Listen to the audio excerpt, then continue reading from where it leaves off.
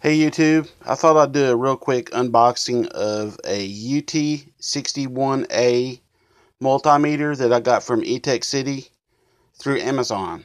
It's a really nice multimeter, probably the best one I've ever owned before. It's got all kinds of features, plenty of stuff that, it will just about do anything you'd need a multimeter to do.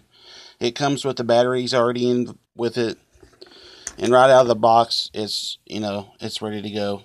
It's also got a backlight if you're working in the dark. All you gotta do is hold the button on. Comes on really nice.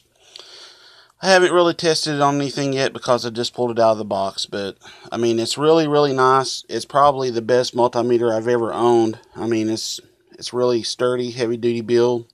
It's got its own stand.